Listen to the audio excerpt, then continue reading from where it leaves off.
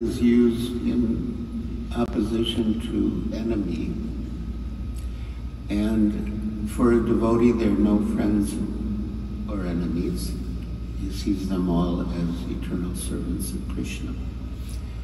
But for us, as devotees, definitely we want to have friendships with devotees. In fact, Srimad Bhagavatham describes how a devotee will relate differently to the Supreme Personality of Godhead, to other devotees, to the innocent, and to the envious. And the Bhagavatam says, Prema Maitri Upeksha. So prema means we should give our love to the Supreme Personality of Godhead. Maitri means we should make friendship with devotees. Kripa means we should give mercy to the innocent by preaching to them. And upeksha means we should neglect the envious. Although Srila Bhaktisiddhanta Saraswati Thakur comments that although we neglect them in the sense that we don't preach to them because they'll just become more inimical, but we can pray for them. So, will you be my friend?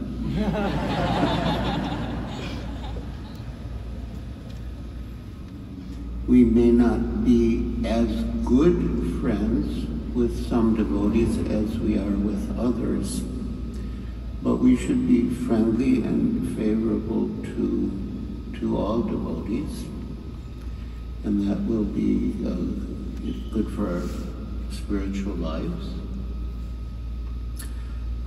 Srila Bhaktivinoda Thakur, in his Harinam Chintamani, discusses the 10 offenses against the holy name, and the first is sadhu ninda,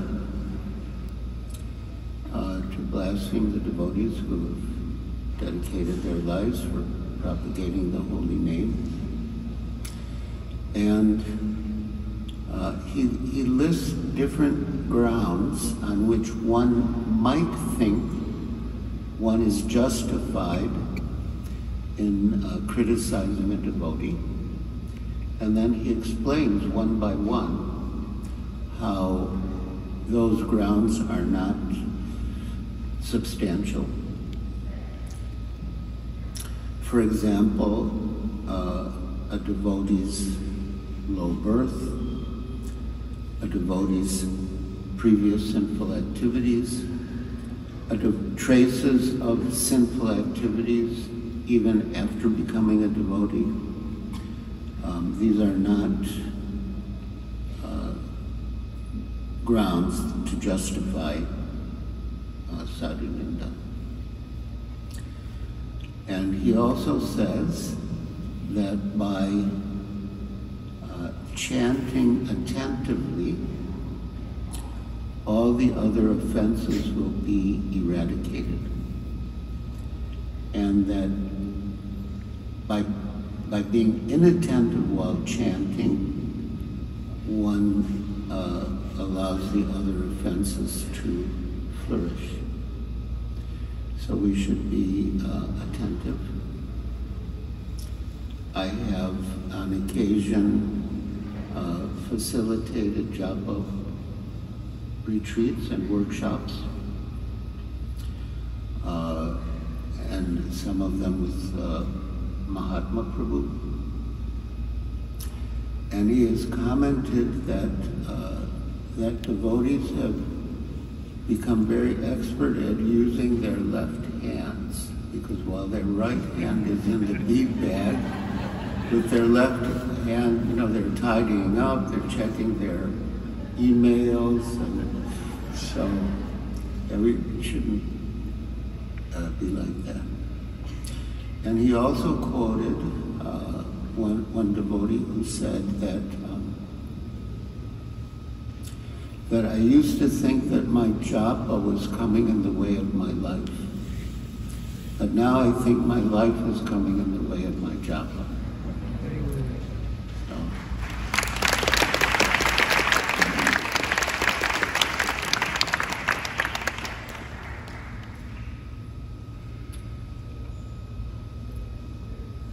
any other? Everyone in the temple benefits.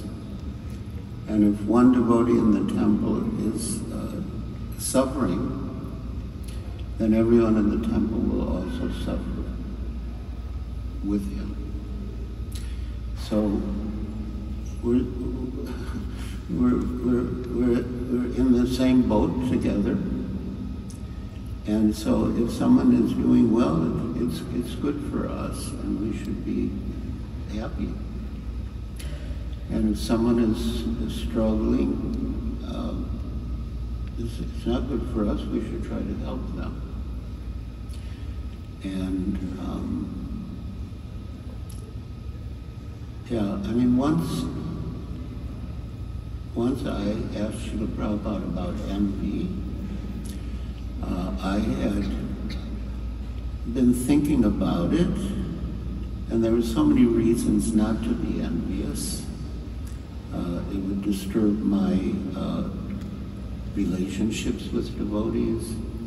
There's no reason to be envious because Krishna is unlimited and his service is unlimited. And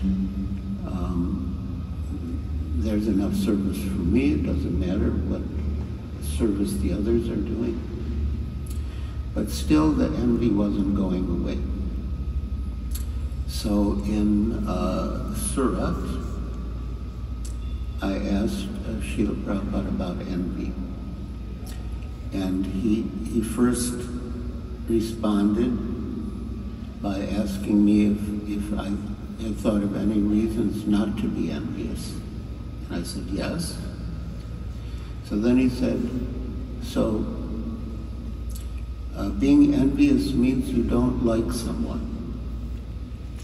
And that not liking should not be directed towards devotees, but that not liking should be directed towards demons who create so many problems for devotees and the world.